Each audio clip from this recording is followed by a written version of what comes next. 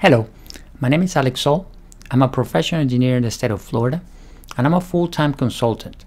But I have this huge passion for education, and I do get a lot of good feedback on my training and coaching. And I decided to create this course, which I honestly think is like no other.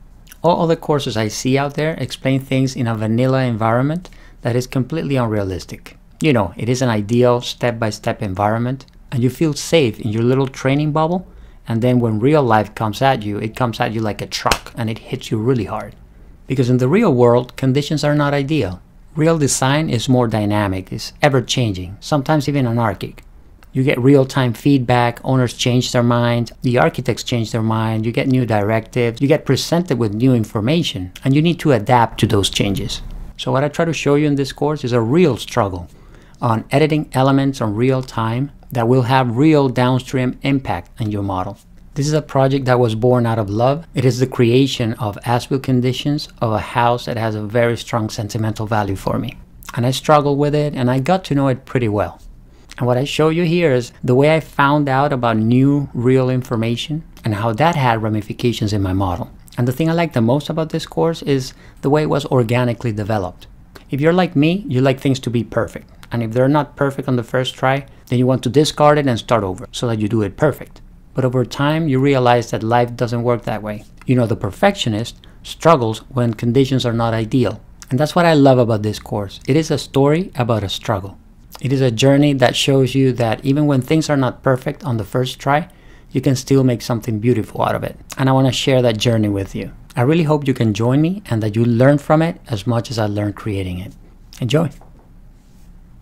So over the next few weeks and months, I'll be releasing the different modules. First, I'm going to come out with the architectural/structural module, and then I'll be releasing the plumbing module, then the mechanical module, and then the electrical module.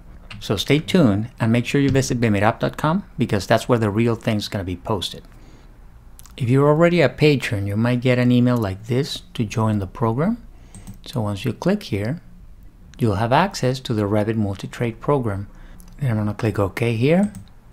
And then for me, it's free because I'm the creator, right? So eventually it will be a paid program. But if you're an active patron, we might be able to work something out. So I'm going to click here on join.